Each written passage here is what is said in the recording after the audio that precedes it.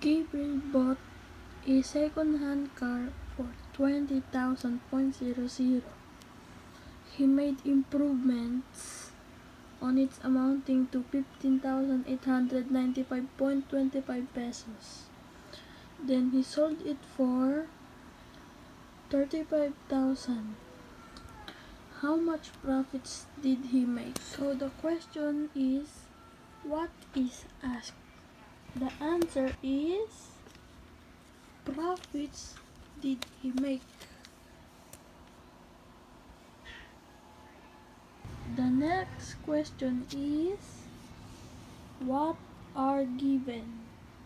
20,000.00 and 15,895.25 and 35,000. Next question is, what are the word clues?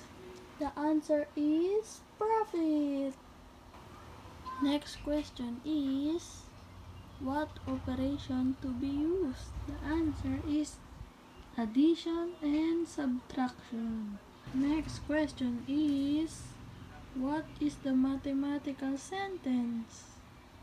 The answer is 20,000 plus 15,895.25 close parenthesis and minus 30,000. So now we need the equation. This is the equation I did.